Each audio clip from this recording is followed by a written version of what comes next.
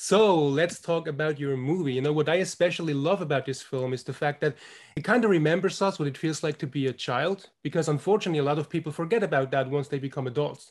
So I was wondering, how did you make sure in your life you never forget about that feeling? And what would you say, how important it even is, to keep that part, that inner child alive in a way?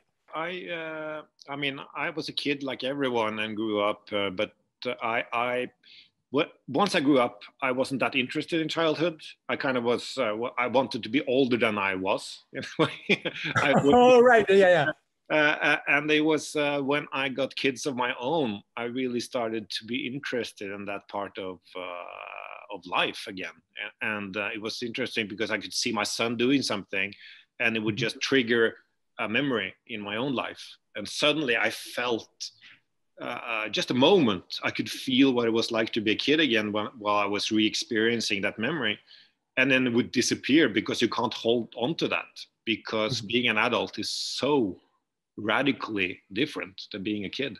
Oh, yeah. Just the way you experience time, the way everything's open, the way you feel stuff so intensely, the way your imagination is part of reality, all that, you can't really feel like that as an adult. Of course, me as a writer, I keep alive maybe more of the imagination part.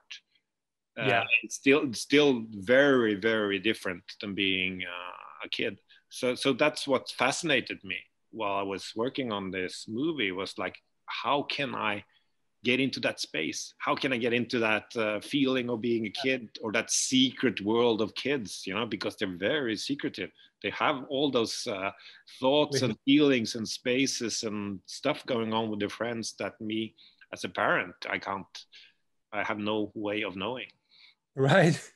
But would you say what do you especially remember from your childhood that kind of helped you to define this very, very organic and natural bond and friendship that the kids have in the movie? The way they have this rapport, I guess it just helps watching my kids with their friends, and just the way they Yeah. speaking and where they, that helped a lot. But also being remembering how you as a kid, you don't really see everything with your eyes. Your hands are active all the time. You're Yeah. touching stuff. You're just you're experiencing stuff with all your senses. And I felt Exactly. with the cinematography that we need to recreate that.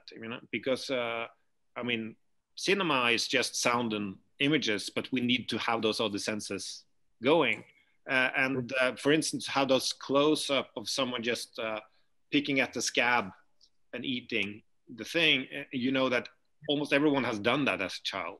But Yes. and when you see it in close up, you might remember that feeling of Mhm. how the nail touches it and how it felt in your mouth, and suddenly you have a physical memory of being a kid. That's part of the movie, and then you're immersed in the movie in a completely different way. And usually when you film stuff in just those normal kind of framings, you wouldn't feel that. So we wanted to, yeah, we need to go in the extreme close up and also the very wide, have that kind of differences. So you got into the feeling of being a kid, and also the spaces around them, and the parents who just walk by and don't notice that there's a life or death struggle going on here. Exactly, yes. And it really is about, self-discovery, and of course we all discover a lot of things about ourselves when we are growing up. So I was wondering, what would you say has been like the biggest discovery you've made as a kid about yourself as a person, or about you as a future artist and storyteller?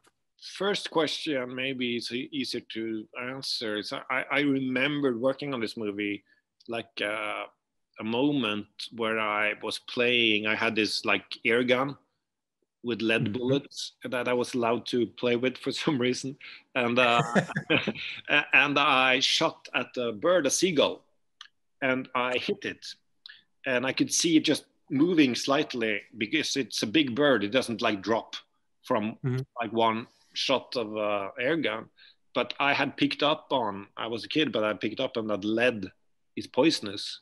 So I remember lying awake at night that night and thinking, oh, that bird is slowly dying now. it's in agony somewhere because of me.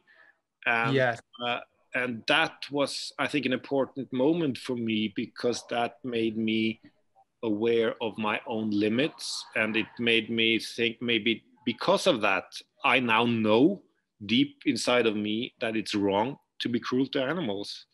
And it's not just Mhm. something that my mom said is wrong, it's something I feel is wrong, because Right. I feel the reason maybe why we experiment like that when we're kids and doing like the small acts of animal cruelty, if it's just stepping on a rainworm or destroying an anthill, you know, it's to find your own limits, and you find your own inner sense of morals. So I remember thinking about that moment, and I think that's one of the reasons why that's part of the story, is about, you know, how you as a kid need to find your own sense of right and wrong. Absolutely. And I mean, in Ben's arc, we get to see what also happens if he does stuff like that on a bigger scale. And as you just said, of course, kids do stuff like that when, because of course they don't know that much about life and death. And this is like, you know, for many of them, it's like the first introduction to those kind of topics. Um, and I feel like, but you know, that some directors that would like to introduce stuff like that in their movies often don't get the opportunity because they are told by their producers don't do stuff like that or whatever. But it felt very, very organic to me to see that in the film. So I was wondering how challenging and tricky was it for you, you know, to get those that side, you know, approved and to find the right arguments, you know, that made them say, okay, you know, let's go ahead like that. Well, there's some scenes in the movie that people, even on script stage, was like, "Are you really going to do that?" You know. And then I said, "Yes, of course." And that was the limit of the, you know, because the people who I was working with had that kind of respect for the script and for me as a filmmaker, and had this great collaboration with my producer. So it wasn't like someone's going to put the foot down and say, you needed to be more commercial, or people don't want to see this. So it's and honestly, I didn't think those things were that radical, because I watch a lot of horror movies, and Yes. really, really bad things happen in those films. You know. uh, Oh yeah. so I was kind of surprised, you know, when we first showed it in Cannes. There was one Mhm. scene like 20 minutes, you know the one I'm talking about, you know, with some sort of animal cruelty, and some people just walked out immediately when they Oh understood really? where the scene was going. I mean, Oh, wow. it was a movie theater over 1,000 seats, so like 5 people walking out is not a catastrophe. But then we showed it in Norwegian Film Festival in Norway, and a woman, she, after an hour or so, with the scene with Ben and his mother, Mhm. she left the theater. We couldn't take it anymore. She fainted and hit her head on something and started bleeding and had to be taken to an ambulance. And I'm No. and I'm going like, people are so sensitive. I have no idea.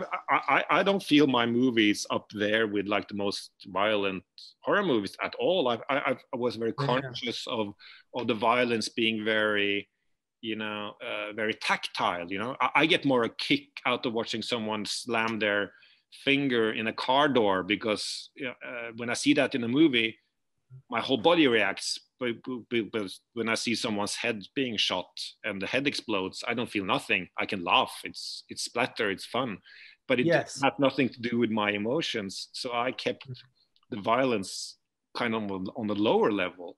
But then people react like that, and I just feel, wow, why do they do that? You know, and not everyone. Someone just feel, oh, it's an exciting story. I enjoyed it. It's fun. But some people have that really, like Just can't handle it. yeah, just can handle it. And that maybe is the mixture of like getting people involved, thinking about their childhood, thinking about their kids, and then doing that maybe that they're not used to. Or I have no idea. That's why I'm saying I'm like curious when I meet different audiences, because people react so differently. I mean, in horror festival, people have no Absolutely. problem with these things, you know.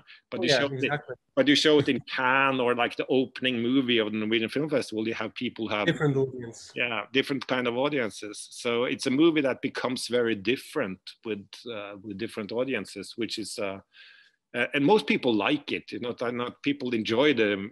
Even the woman who fainted after walking out, I talked to her afterwards when she had like 8 stitches and bandaged eye, and she said she was sorry Oh. she couldn't stay for the ending, because she was curious how it ended. Yeah. So it's so people react to it in very different ways.